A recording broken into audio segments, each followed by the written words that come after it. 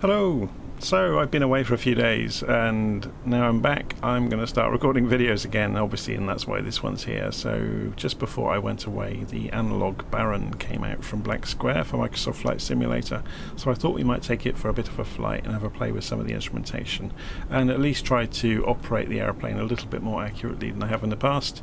Because if nothing else, it will stop me receiving essays in my email about how poorly I've flown the aeroplane, which are, you know, really great feedback. But yeah, it makes me aware that there are proper pilots watching and they will not be impressed by my usual antics to throw the aeroplane down on a runway or to ignore proper engine management procedures. Anyway, so we are at Southend, using the Pilot Plus scenery for Southend, which is really nice, and it's quite reasonably priced as well.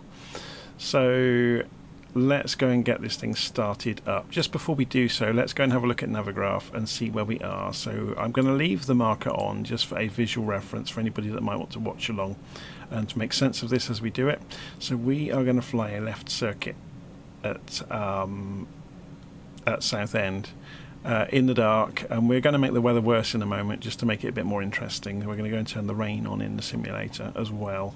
So we'll be using instruments, we'll do a left circuit, we'll fly out to the beginning of the ILS, and then we'll come in using the instrument landing system to fly back in appalling weather conditions on purpose, just to see how things work really. And as I say, along the way we'll actually operate the airplane a little bit more correctly than we have in the past, and do things a bit more by the book. Okay, so we need to get the aeroplane up and running to begin with. So we're going to turn the batteries on, and it'd be nice to have some lights on in the cabin. So we turn on the panel lights and the floodlights. That's only the panel floodlights. The floodlights for the rest of the cockpit are overhead. And there's actually a few more instrument lights on the yoke. If you look on the right hand side of the yoke here, there's a map, outside air temperature and compass light, so you can see that little light came on over there.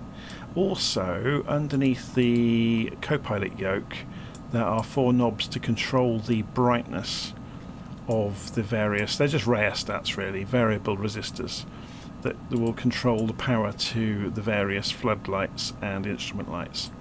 We're just going to leave everything as it is at the moment though. Okay, so to get the engine started, we go and check the fuel shut-off valves, and they are pointing forwards to the on position down there in the dark. And we can go and then turn on the beacon light to warn anybody outside. We're about to start the engines. We move the mixture levers to rich. We can check here, 7 degrees in the cabin, and outside air temperature is actually quite warm. It's just below 10 degrees outside centigrade, so it's fine. Obviously, hopefully the cabin will, well actually no, the blue light has come on over here because the cabin's still below 10 degrees centigrade. We'll see how that does once the engines are on. We may have to turn the heater on. In the Baron, the heater is actually, you can see it here, there's a blower and a heater. It's a fuel powered heater in the nose of the aircraft, and if you've got failures on, the filters for that can fail, or the seals, and you can infect the cabin with carbon monoxide, which is why over here, sorry, here it is, there's a carbon monoxide monitor which is blinking green at the moment. If that starts blinking red, we're in trouble. But I've got failures switched off as far as I'm aware, so we shouldn't have any trouble. I'm just pointing that out to you really. Okay, so the beacon light is on. We run the right fuel pump for a few seconds to pump fuel into the system. Again, the length of time you need to run the fuel pump for is really dependent on air temperature as far as I understand. So the colder the day, the more trouble you're going to have, the more fuel pump you might need. But there's always the risk you can flood the engine. So we'll turn that switch back off. We'll crack the throttle open, and we will turn the magneto for the right engine to start and hold it there for a second.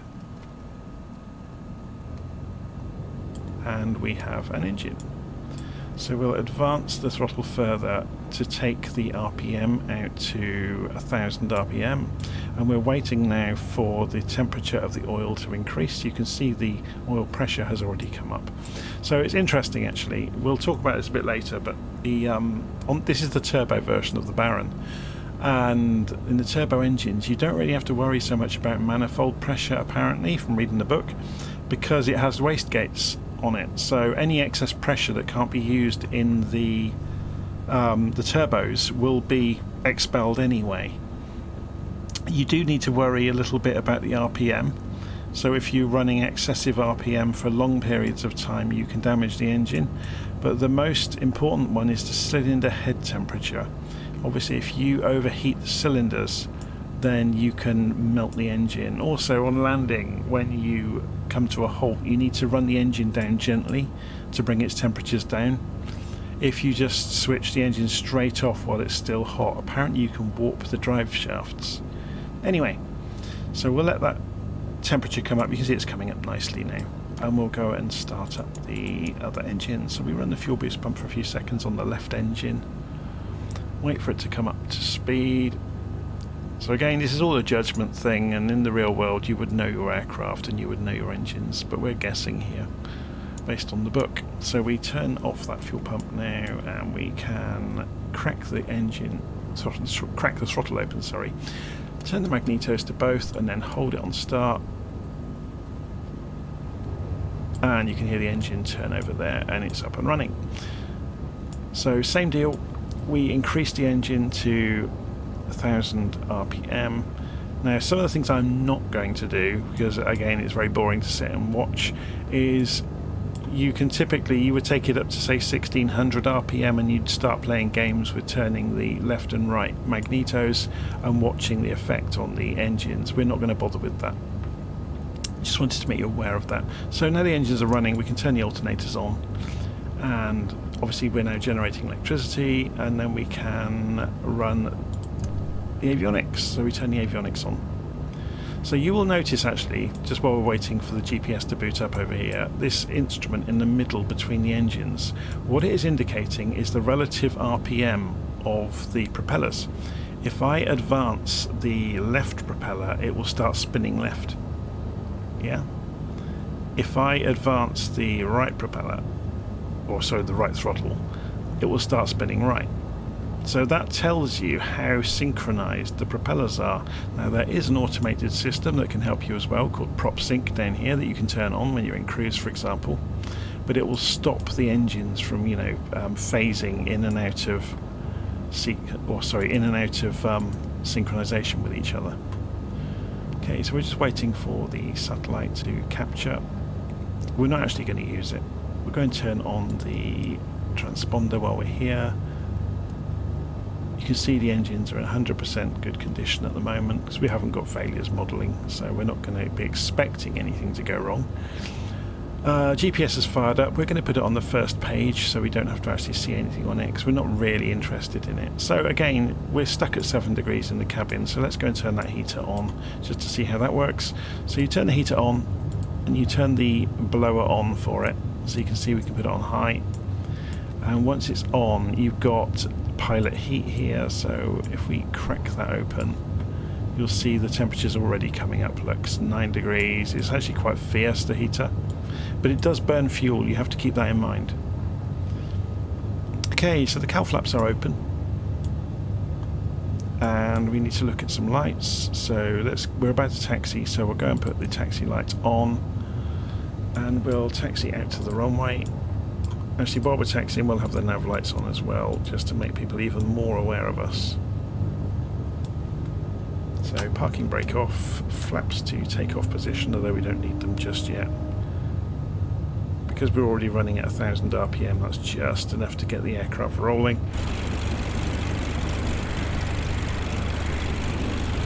So we'll do this from outside so you get to actually see the aeroplane. Did I turn the rain on? I haven't done it yet, have I? So we're going to make the weather significantly worse for ourselves by going for rain.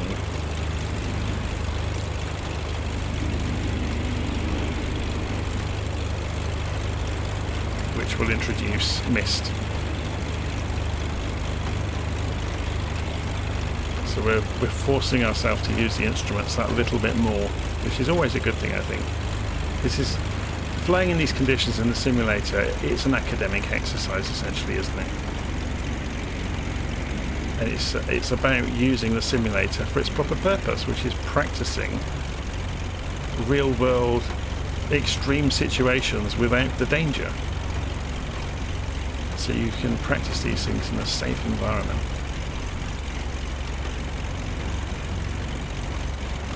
I love how the light of the port and starboard lights are reflected in the correct colour. It's fantastic. Okay, so runway ahead.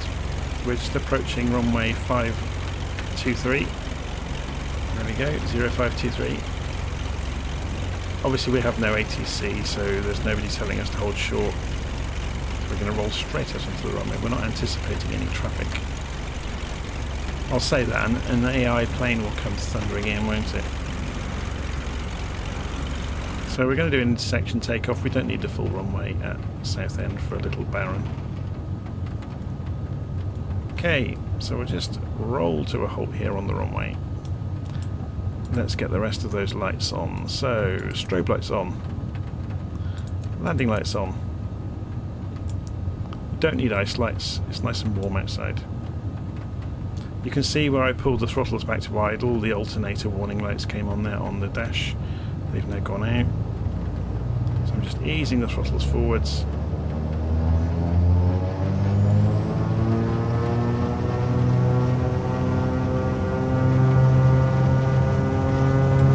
So watching the airspeed increase.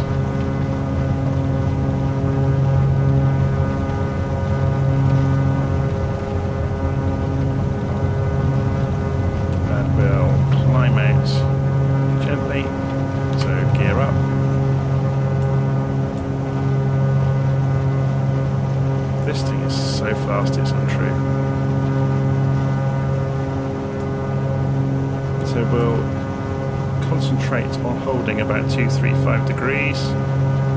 While we're doing that, I really should have done this before we took off, but I'm just going to spin the heading bug around to match our direction. 235. Do the same with the course. Pushed around a little bit by the wind, so we're maintaining about 1,000 feet a minute. So with that in mind, let's go and set the altitude pre-selector to 3,000 feet. Let's get the autopilot on and go with heading mode.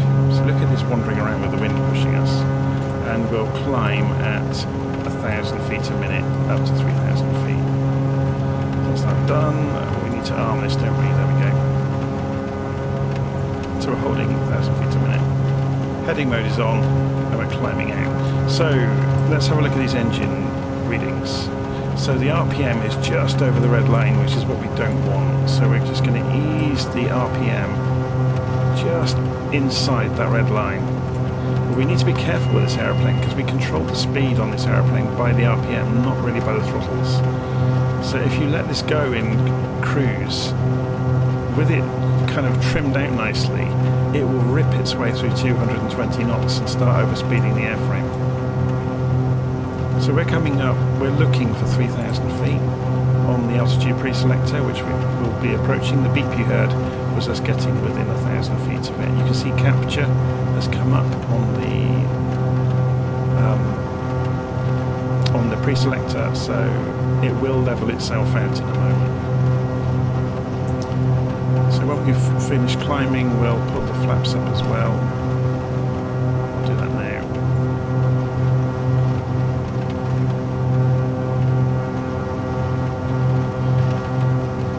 So you'll see the vertical speed is being wound off gently by the autopilot. So we are going to now turn then to 90 degrees across the course we were on.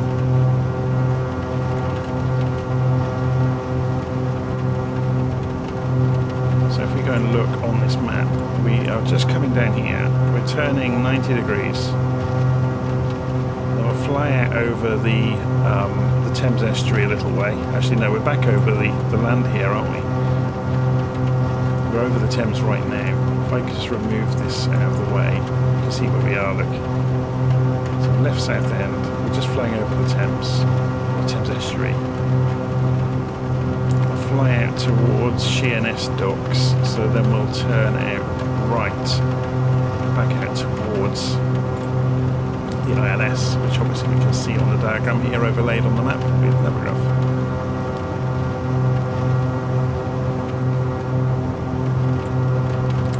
Okay,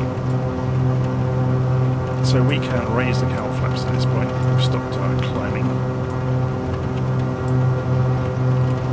The RPM is within bounds. Notice I said about the speed. Look, it's still accelerating. You need to be so careful with this airplane. So the book is quite interesting. It says that if you just want it a bit quieter in the cabin and you're not in a hurry, just turn the RPM down. So again, we can use this as a reference to know if we've got the speed the same, and it's more or less the same. It's as good as you'd ever want it.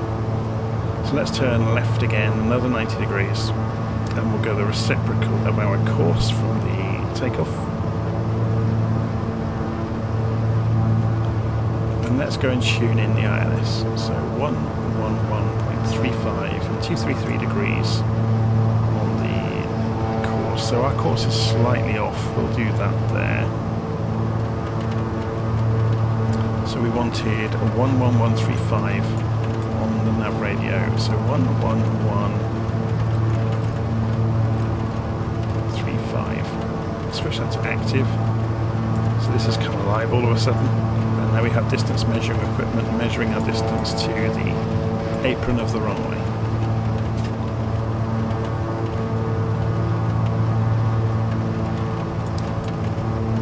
So I'm leaving landing lights on. There's all sorts of conventional wisdom about this, but typically commercial aircraft below 10,000 feet leave their landing lights on. So that's, you know, civil, like 737s, Airbuses, things like that. With GA aircraft, it's, you ask two different people, you'll get two different stories. But I'm going to leave them on. Okay, so I'm just going to check that temperature outside. 10 degrees, we probably don't need the pitot heat. There's not too much risk of it. A bit freezing. We're happily flying along 3,000 feet.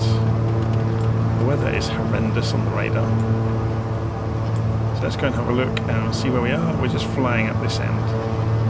This direction up the route. And we're going to fly across, then fly in and intercept the ILS, which obviously we'll do in a moment. We can't see a thing, which is could be quite unnerving in the real world, couldn't it? But that's when you rely on your instruments. You don't guess.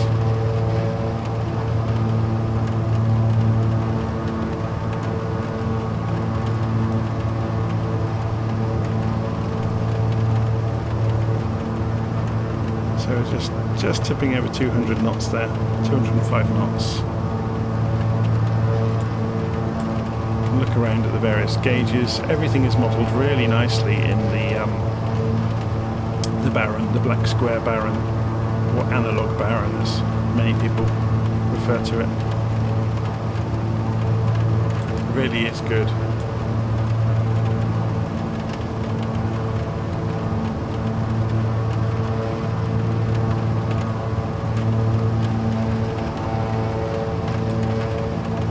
So at the moment we are 7.5 miles away from the ILS as far as this is reading.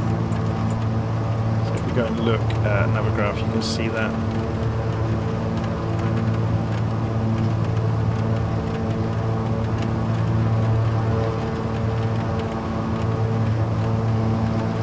Try to look from outside.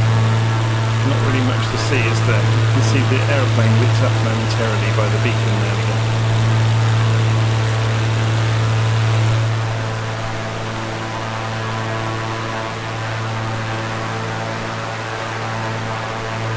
Various fins underneath, the ventral fins on the aircraft are lit up by the various lights.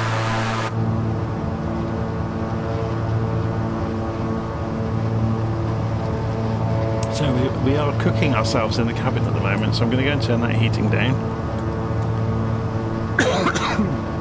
We'll turn the heater off.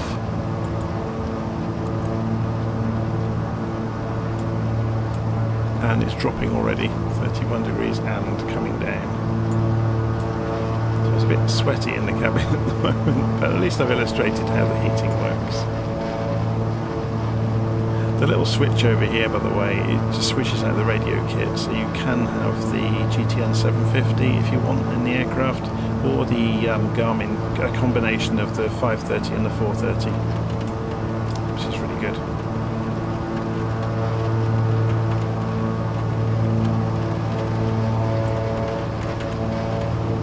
Okay, so there we go. So Navigraph has just updated us. We'll fly back in towards the approach in a moment, and then you get to see how that works. It's fairly straightforward.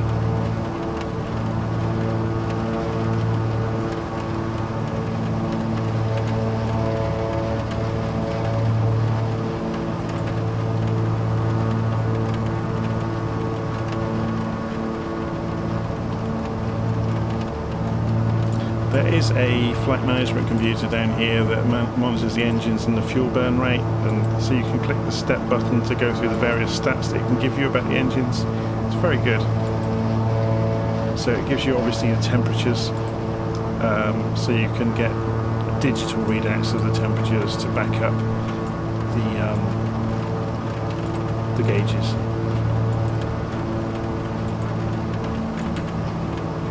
Very good, gallons per hour obviously, things like that. It's very, very good. Okay, so we are showing we're 13 miles out, so we're going to make our turn. So let's go and grab the heading bug and fly back in towards the airfield now. Excuse me.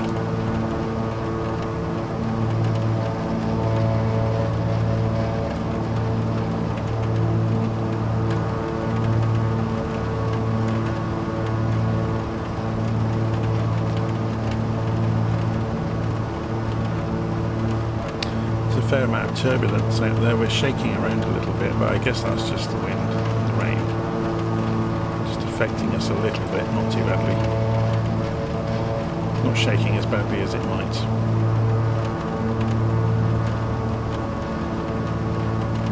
Okay, so you can see we're now coming back out, so it wants us at 3,000 feet on the flight plan to come in at this point on the approach, which we are aiming for.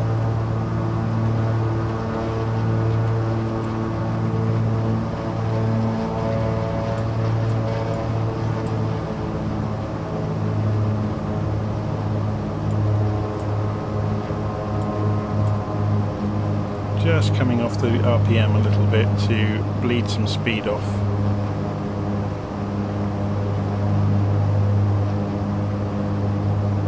We'll have a play with approach mode when we get closer. So you can see at the moment we are below the glide slope, so I've come out too far on purpose really to ensure that we would be below the glide slope at this point.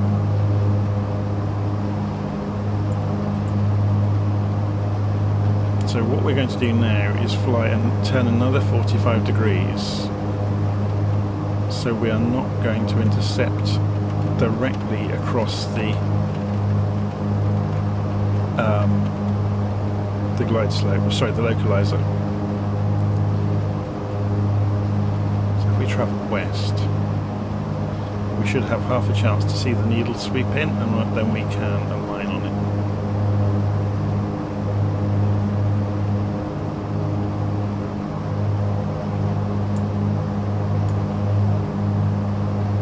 I think we're about to start seeing the needle move. Yep, here it comes.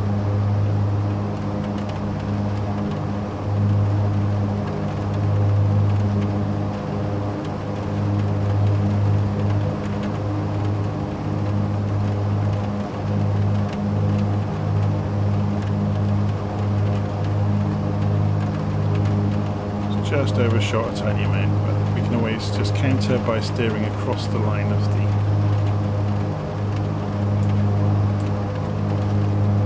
glide slope. So, as long as we are in the ballpark and we can see the glide slope coming, we can go for approach mode. It's come up with glide slope. So the aircraft should, and this is a famous last words, it should start descending all on its own when we hit the glide slope. So watch the vertical speed and watch the symbology. And up here. And you should see it all correspond, and the aeroplane should start descending when it gets to the glide slope. We will obviously be ready to intervene if it doesn't. So watch the flight director, there it goes. Flight director has just dived to the right to put us, is chasing the needle now, and it's descending on the glide slope. So we are 8.5 miles out, and we are descending on the glide slope on the autopilot fully automatically. So now we just need to be mindful of our speed. So we can't obviously see a runway out in front of us yet. So we are going to start pulling the RPM back.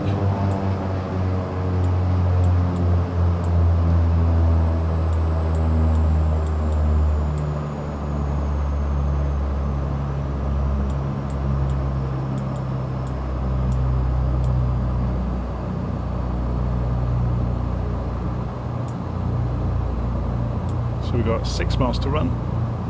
We're just bleeding that speed off down to 200 knots. Obviously, as soon as the undercarriage comes out, then the speed will fall off. So we'll do that fairly soon. We'll get down to about 180 before we drop the undercarriage. In fact, I think that might be what the white marker is here for.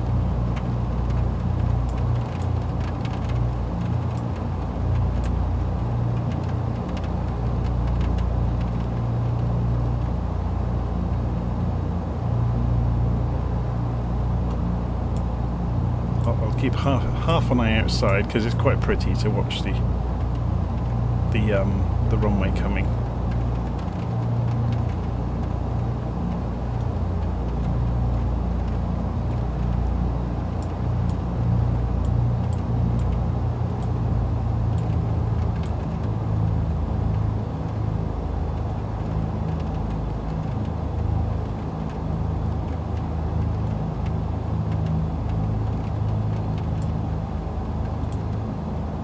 Okay, undercarriage down.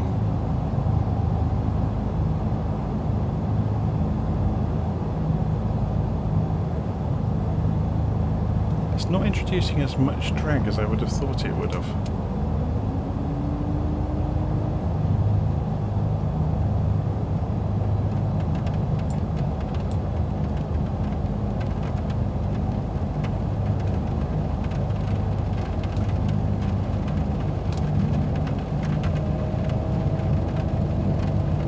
Starting to worry about where the runway is. We should see it any moment. And here it comes.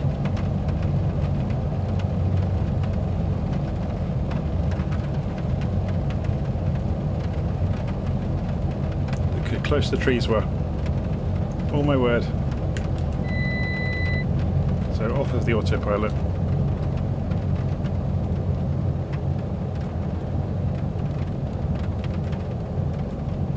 Adjusting for the wind slightly, and we're down. Flaps can come up.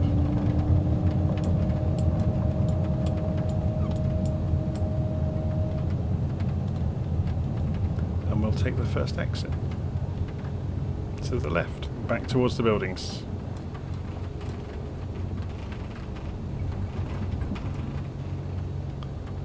And we can enjoy the puddles on the way back. So hopefully you enjoyed that. So remember what they said in the book. We can't just shut the engine down immediately. We have to sit and wait and watch the temperatures come down. Hopefully on a nice cold night with water hitting the aeroplane, you would hope it might help that. But we've got a little bit of a taxi in anyway. I'm not sure if we'll be able to see it in the dark. There's actually a Vulcan parked over here at the edge of the airfield. It's just over here in the darkness, I think. Yeah, you can just see its silhouette there. Let's see if we can see it from outside. See it there? It's a Vulcan V-bomber from the 1960s. Nuclear bomber. Okay, so we need to turn some lights off. So, landing lights off. Strobes off. And we'll probably be good to go. Should we park next to the... Actually, should we go back to where we started from? That might be a nice place to finish, actually.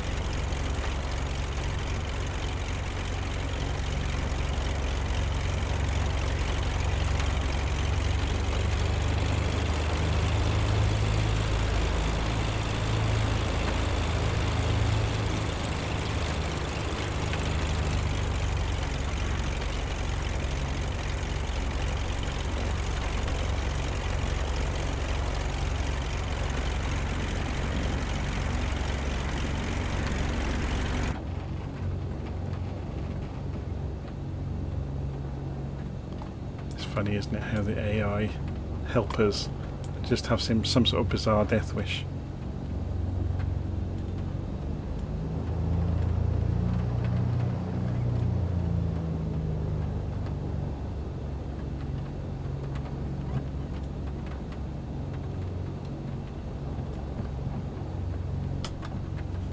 Okay, so we're not going to cut the engine just yet, mate, because we've got to wait. And wait for the temperatures to come down, which I think actually they pretty much have done, so we're good. So to cut the engines we just need to pull the mixtures back and they will roll to a stop, and then we can go around the cockpit turning things off again. So taxi light can come off. We'll leave the panel lights on for the moment, and we'll turn the avionics master switch back off. The alternators can come off now, obviously. So the last thing we will do, we're going to turn off those lights, turn off the main cabin lights overhead, and finally we will go and turn off those panel lights. That will give us the torch back, and then the battery light can come off, and we're good to go. So hopefully you enjoyed that. We got back in one piece with the Baron in the dark and the rain, and you got to see just a sample of flying it a little bit more correctly and operating the engines as the book tells you to. Anyway, I'm going to leave it there, and I'll see you again soon.